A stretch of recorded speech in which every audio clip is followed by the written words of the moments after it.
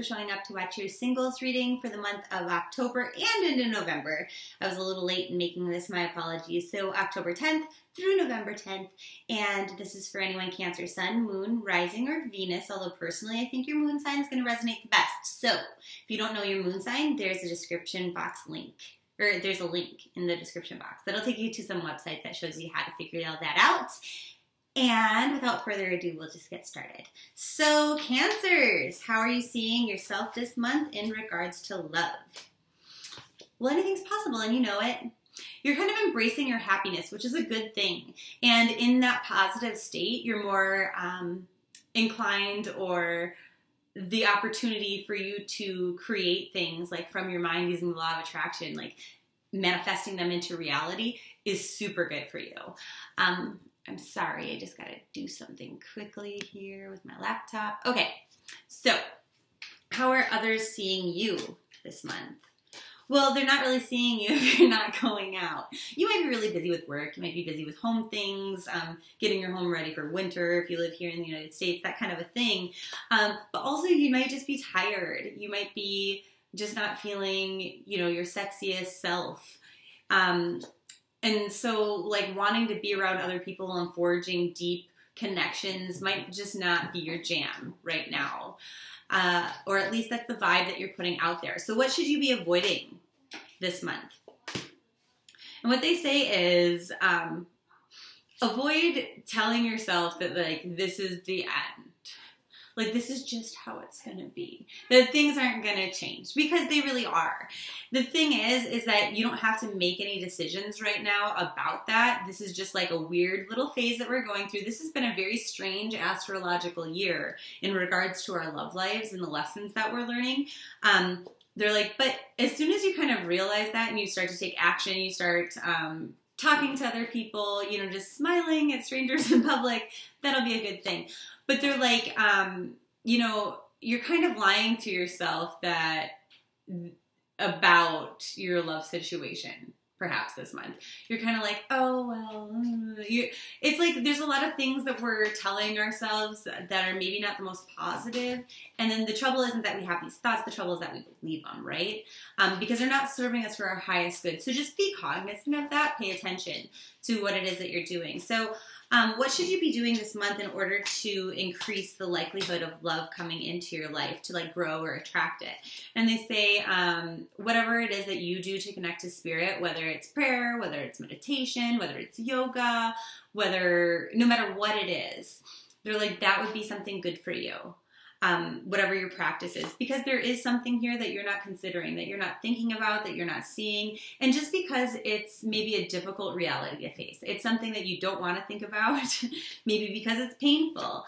And they're like, just this lack of will is kind of permeating this whole 30-day period. And the trouble with that is then it puts all of your, whatever it is you're trying to manifest on hold, right? Whatever it is, the things that you're desiring for your life, especially for your love life, it's like the universe wants to bring them to you, but you're putting your own walls up and you're blocking yourself from receiving it. And so they're asking you to think long term. Like, what kind of person do I want to be with for the long term? Like, what is the kind of person that I want to be with when I'm 90 years old and, you know, like my sex drive is gone, that I want to be sitting next to and like kind of looking back on my life. And they say, no, that's maybe going to be hard for you to think about because it's going to ask you to challenge a lot of your beliefs and maybe to change some of your behaviors. Maybe some of you felt like you didn't want to be in a marriage, but now that's something to evaluate and really look at. They say that, you know, a lot of the fear that you might have about things like that is not necessarily justified. They're like, okay, so your past experience created this fear, this paranoia that, you know, I could be trapped in a situation that is total crap. And based on your experiences, that's a logical idea to have. But the problem is that by believing that, by constantly thinking about it, you're pushing love away and you're pushing healthy relationships away because it doesn't have to be the reality. You could marry the perfect person for you and not have a situation like that. Have a situation that you want to always be in, you know, one that never goes south. Where, I mean, every relationship is going to have little hiccups, but what they're saying is, you know, the more that you believe that, the more that you think about it, the more likely you are to attract that into your life, and the more likely it is to be a reality. So any fears like that, you are asked this month to challenge those. And that's not an easy task. Spiritually, it isn't either. So that's why all of the connection to God, Allah, spirit guides, angels, whatever, no matter how you do that, your higher self, is going to be very, very important for you. So what's working for you this month? And they say, well, we're trying to bring you a big old cup of love. The universe is on your side. We started with the Magician, which is all about the law of attraction, and the universe, God, angels, whatever, trying to bring you something good. Okay? They're trying to bring you whatever it is you're asking for. But every thought that we have, that we believe, okay, is like a prayer. It's like an ask. Okay? So if I wake up and, you know, I've got crazy hair and I go, oh, I'm ugly, then I'm going to start believing that about myself, and like I'll start to get more wrinkles and I'll start to like look uglier. That's the real thing. Like, but the more that you like tell yourself, oh, I'm beautiful, and you believe it, the prettier you become. Isn't that magical? I swear to God, my teeth are getting whiter all the time, and I don't even use whitening toothpaste because I tell myself I'm pretty when I'm feeling, you know, maybe like I'm not, when I need that reminder. This is just like a silly example is what I'm telling you, that like every thought that we have, that we put like our faith in, like our belief in, that we feel an emotion for, is like an ask. Okay? And so the universe is obedient. They give you what you ask for.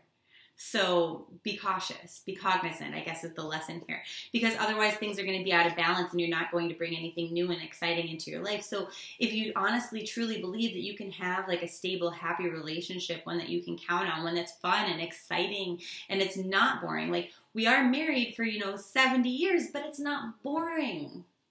You can have that, you know, that it's fun, that it's adventurous, that it's exciting, that it's passionate, all of those things. Some of you have this idea that it's like not true. And so there's like the challenge is to really ask the universe for what it is that you want. So a good exercise to force yourself to do this is like to write it down, you know, and then every day look at the list of the things that you're asking for and reaffirm those by reading them and adding to it. Does that make sense? Okay. So what's working against you this month? And they're like, well, the shift in perspective and like really starting to focus in on what you want, what's working against you with that is that you realize like it's hard work. Like it's hard work to actually do that. And, you know, when you're already busy working on other things, it might not be the first thing that we make time for. And we might psych ourselves out and say, you know what, this is a lot harder than I thought it was going to be. And then if you just actually sat down and did it, it isn't really that hard. So I want to look at the lessons that we are overcoming, aside from what we already chatted about. And they say friendship. I understand that all of my friends are in my life for a reason. And that's the same thing with anybody that you meet.